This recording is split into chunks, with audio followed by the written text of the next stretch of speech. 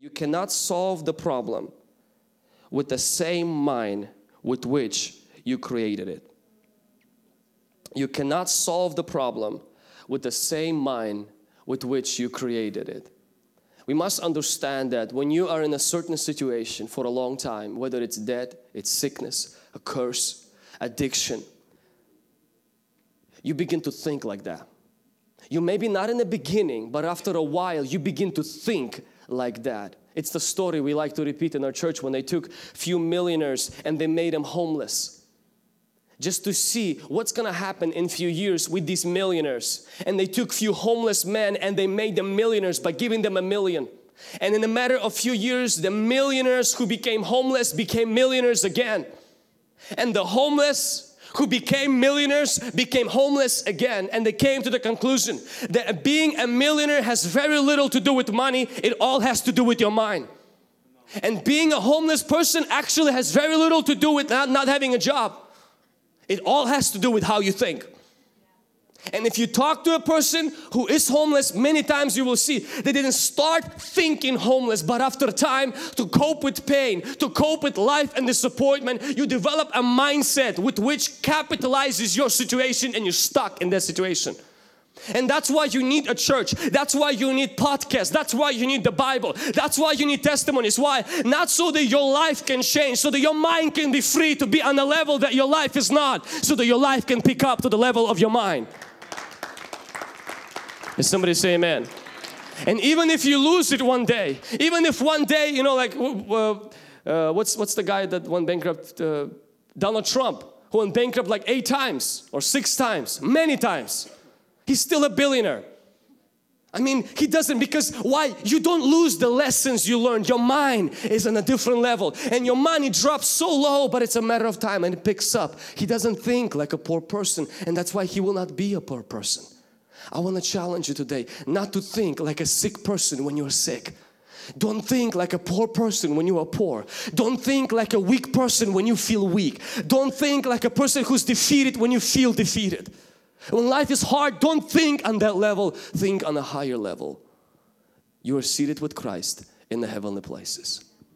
Listen to the testimony this week of a lady that really inspired me. And she had seizures and epilepsy since the age of 2.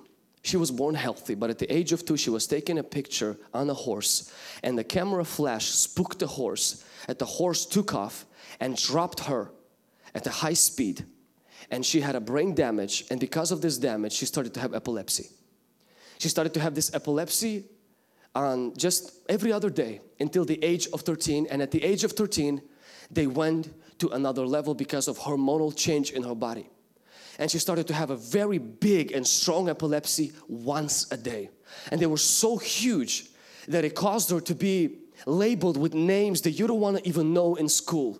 They made fun of her. She had no friends, and she was convinced inside of her that her life is over. They decided to do a surgery where they will remove certain part of her brain to ease the attacks of epilepsy. During the surgery she had a stroke, and even worse things happened to her. And her life just started to go down and down, and she tried to commit suicide twice by overdosing on pills and once by cutting her wrists. But somebody rescued her. Until one day because she lived with her parents, she was not able to socialize. She would watch TV. But she didn't watch any TV. She watched Christian TV. Now you may say, you have epilepsy, you had a stroke, you have no life. It's not your fault that at the age of 2 you fell from a horse. I mean, if anybody has a reason to just simply kill themselves and just be over, it will be her. But she decided that, you know what, I cannot change the epilepsy, but maybe I can change my thinking.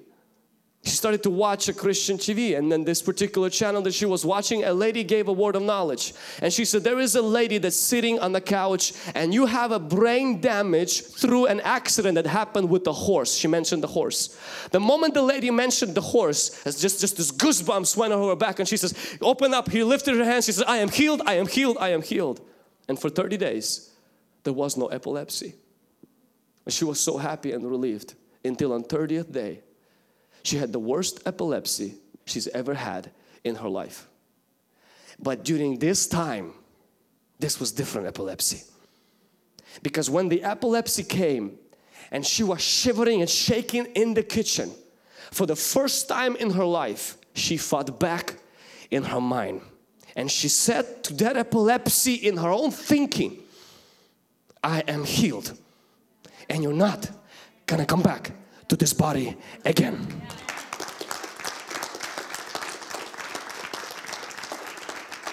Because she's sitting on the couch, she didn't just receive a healing. She received a new mind.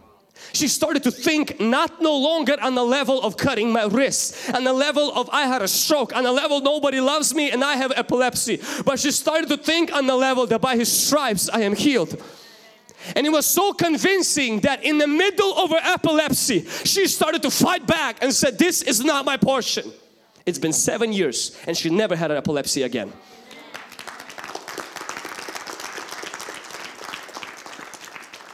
Today, she can drive. Today, she can do everything by herself like a normal person. She is unrecognizable. And the effects of stroke are completely vanished from her body. Why? Was it luck? No. Even when the sickness came back, it was confronted with a mind that's been renewed. I'm going to leave you with this verse. It says in Romans chapter 12 verse 2. Do not be conformed to the world, but be transformed by the renewing of your mind. Be transformed. God's saying you can be, somebody say transformed. Somebody say I can be transformed when my mind is renewed.